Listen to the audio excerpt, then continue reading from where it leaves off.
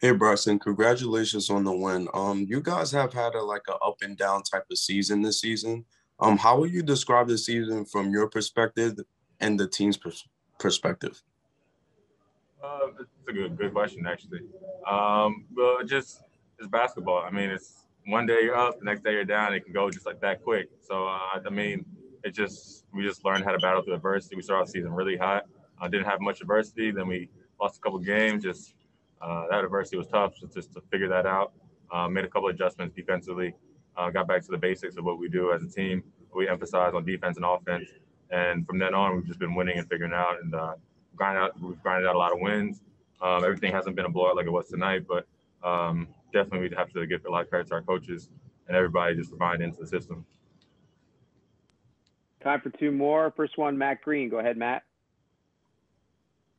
Hey, Braxton. Congrats on a big night, a big win. You guys are in the championship game.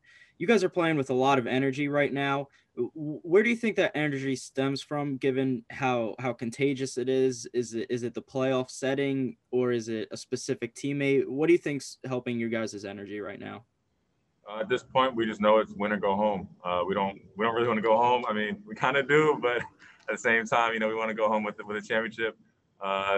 Just kind of we come here to obviously showcase what we can do individually, but at the end of the day, it's all about winning. I think that's why we're all here from every team. Everybody wants to win a championship. So just doing whatever we can do to win, and no matter what. I mean, whether you're playing 5 minutes, 10 minutes, coaches, players, everyone emphasizes just give it all you got. The bench is lively. I mean, they're kind of helping us out on defense, helping us let us know if guys are going back door, just kind of making some calls that we may not hear or see. So it's just contagious, like you said. If one guy does it, another guy does it. Next thing you know, the whole team's doing it. So I think that's just been, I guess, that win or go home mindset has been helping us out a lot. Last one, we'll go to Jason Joseph. Go ahead, Jason. Hi there, Braxton. You guys were up by as many as 19 points early on in the third quarter, and then all of a sudden the Raptors went on a 17-0 run. And then in the fourth quarter, you guys outscored the Raptors 45-23. What was the biggest switch in the fourth quarter? I mean, first of all, you got to give them a lot of credit. They're a talented team that can shoot the ball really well. Third quarter, they got hot. I mean, obviously, you got to give them a lot of credit. Some of it was from our defensive mistakes, but at the end of the day, they're professional basketball players. They're hitting tough shots. But fourth quarter, I just think we emphasized defense more.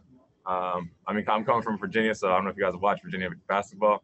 All we do is play defense, so they keep us in every single game. So, I mean, we were just playing defense and making a lot of shots on the offensive end. And, I mean, we were getting stops, getting in transition.